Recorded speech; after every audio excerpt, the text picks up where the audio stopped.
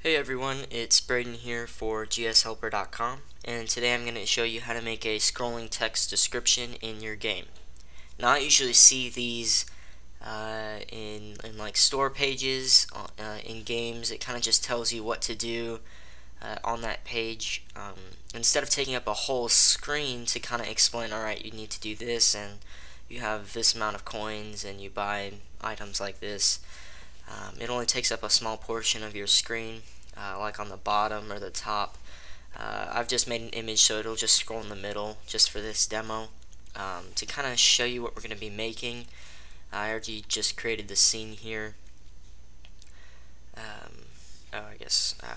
Pretty much what this is going to do is just going to scroll this way, and you'll be able to see it on the screen, and it'll finish up and then show back or come back over here and just kind of loop.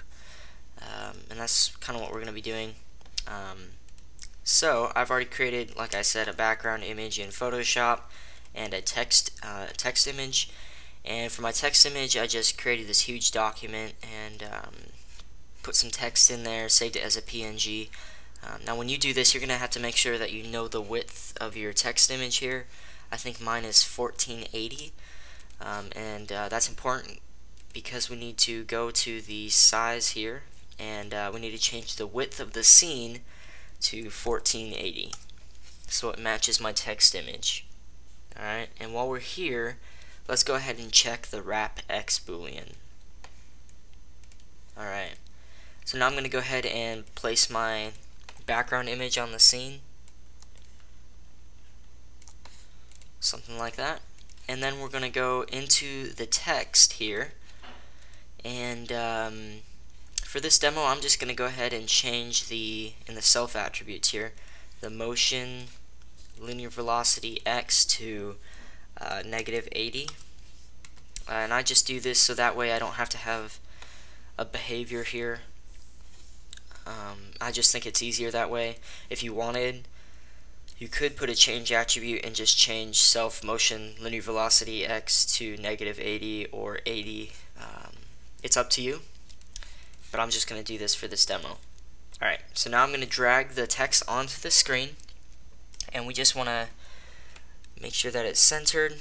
Alright, now notice that it's 1480, so it should just be right if you place your text off the main screen here, off the camera, and it should just fit inside your extra space here on your scene.